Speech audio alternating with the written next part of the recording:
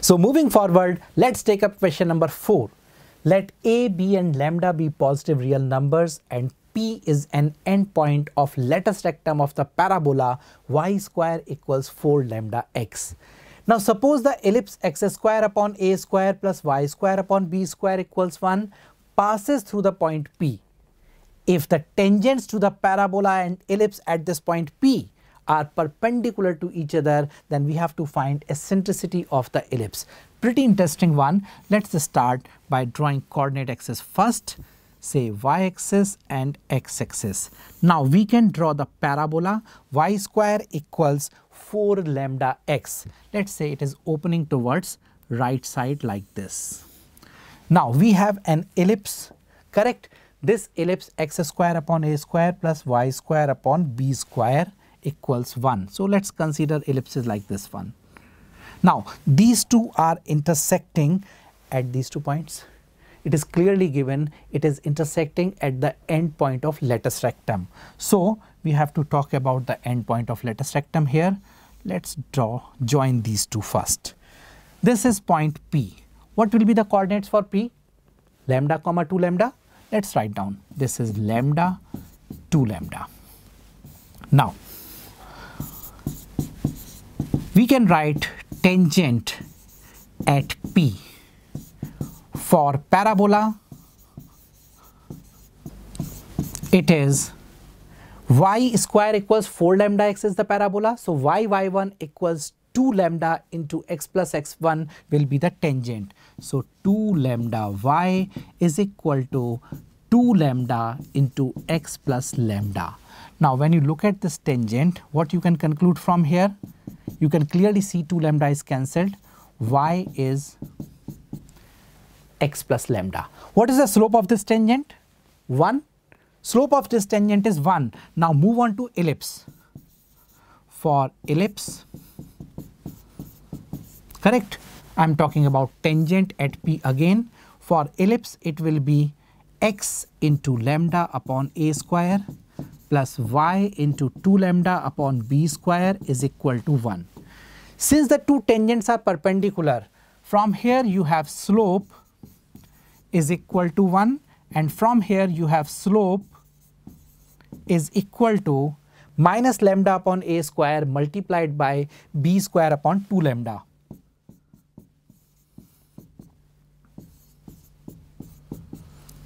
Right? These two are perpendicular.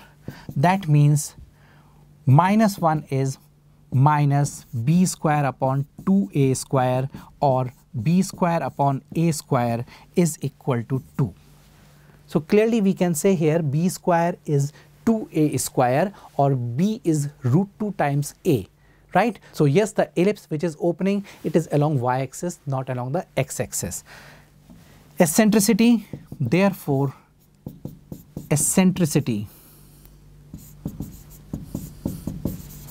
this is square root of 1 minus a square by b square, correct? A square by b square, that is half. 1 minus half will give you simply 1 by 2 and take its square root. So this is 1 by root 2. So the required result for this question is 1 by root 2. Time to check from the given options. So we can see here option number A contains the same result, that is 1 by root 2. So I'm sure this question is also clear. Time to take up question number 5. Let C1, C2 be two biased coins such that the probabilities of getting head in a single toss are 2 by 3 and 1 by 3 respectively. Next, suppose alpha is the number of heads that appear when C1 is tossed twice, and beta is the number of heads that appear when C2 is tossed twice independently. Then the probability that the roots of the quadratic x square minus alpha x plus beta are real and equal, that is d is equal to 0, is, we have to opt.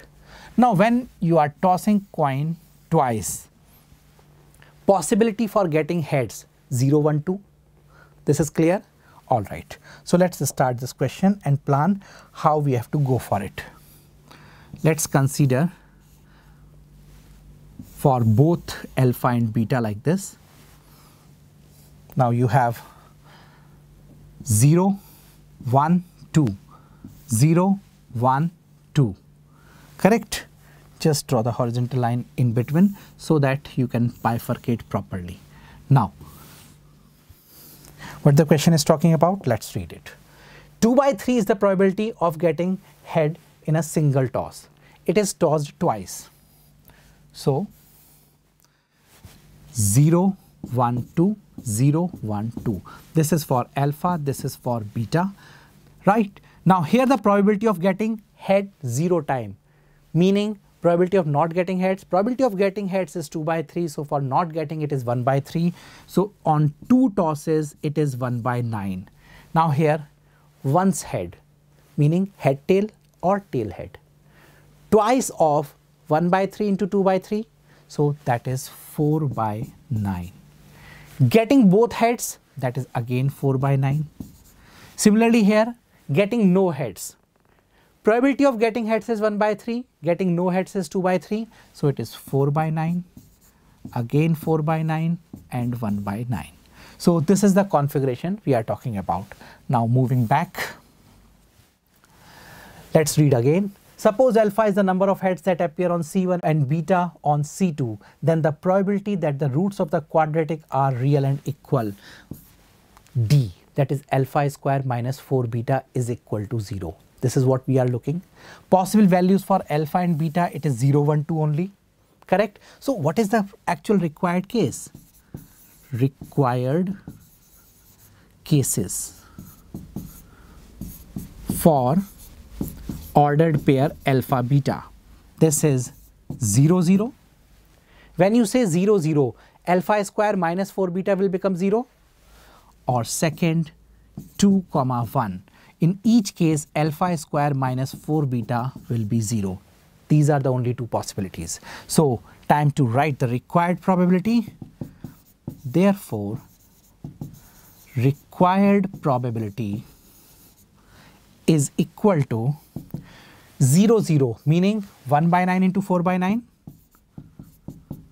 plus 2, meaning 4 by 9 into 1, that is 4 by 9. So, this gives you 4 by 81 plus 16 by 81 or 20 by 81. So, the correct answer for this question is 20 by 81. Let's check out from the given options. 20 by 81 is given here as option number B. So, yes, this is the required result. We have obtained the correct answer for this question of probability. I am sure this is clear. Let's take up the next one, that is question number 6. Consider all rectangles lying in the region x, y belonging to R cross R.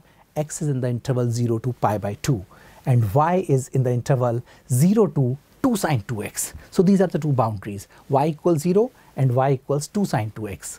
This is clear? Okay. And having one side on the x-axis, the area of the rectangle which has the maximum perimeter among all such rectangles. Multiple concepts integrated. Let's try out.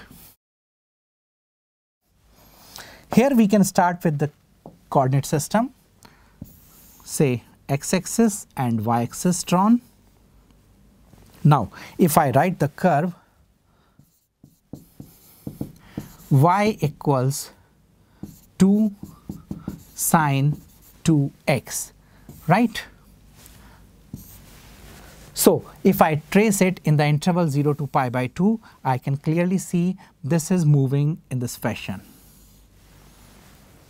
0 to pi by 2, right here pi by 2 and here 0. Now, we are looking for a rectangle this time. We have to draw inside it a rectangle like this. Say here.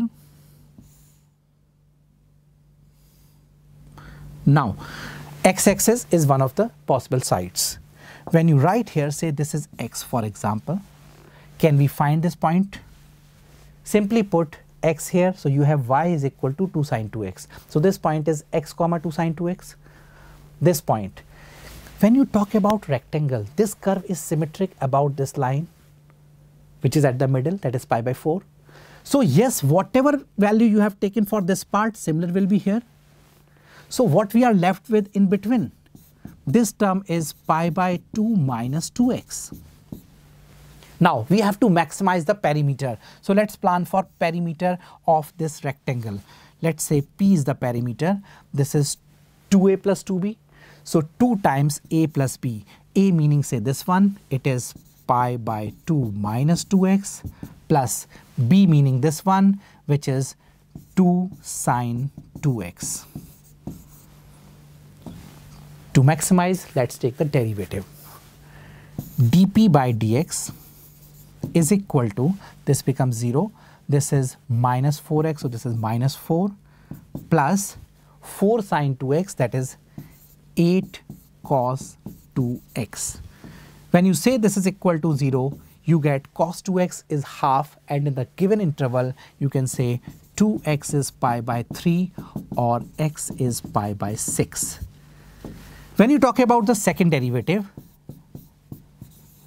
you can clearly see this is negative at x equals pi by 6, because when you take the second derivative, it is coming as minus 16 sine 2x. When you put the value pi by 6, it is negative. So clearly P is maximum at this value. Therefore, P is maximum at x equals pi by 6. Now, what the question is talking about? We have to find the area. Correct? Area meaning A into B, product of sides. Therefore, area is A, length. What is that? Pi by 2 minus 2x.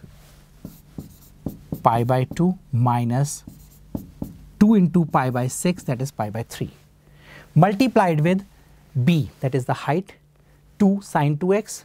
So this is 2 into sine pi by 3, that is root 3 by 2. Just simplify, you can see this is pi by 6 into root 3. So you can write as pi upon 2 root 3 as the required result. Let's check out from the given options. Pi upon 2 root 3, it is given here as option number C. So let's mark it as our required result. I'm sure this is also clear. Time to take up question number 7 now.